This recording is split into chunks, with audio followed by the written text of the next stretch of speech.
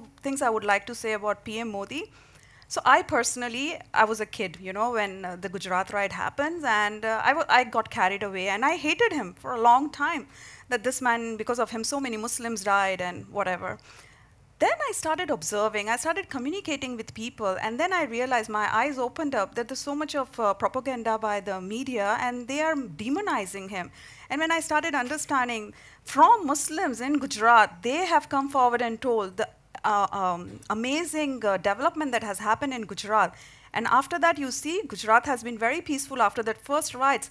If a man was truly intolerant and if he was a dictator, let us ask ourselves, would people vote him again and again for 2 consecutive terms? No, right? So that itself is a big, he does not have to say anything much.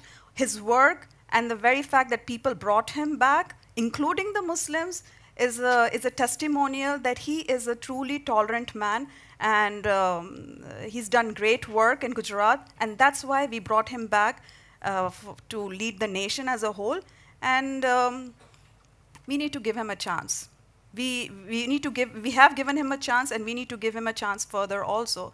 And I see tremendous growth happening in the last 4 years, despite all the chaos and all those things, so much being thrown at him repeatedly. No prime minister has received so much of flack like him. It's really sad. For what? For bringing yoga forward? I mean, really? It's things like this, you know, for bringing yoga, for being a proud Hindu, for what he stands for bringing pride in his people, for bringing pride to being an Indian, for talking good about India on international platform. I think we are so used to being felt like we are no good losers, you know, for so many years and years and years, that now suddenly when someone comes and tells us the opposite, we are not able to hajam nahi ho raha, you know, it's becoming indigestion for us. So I think we need to first change our mindset and understand what he is trying to bring in.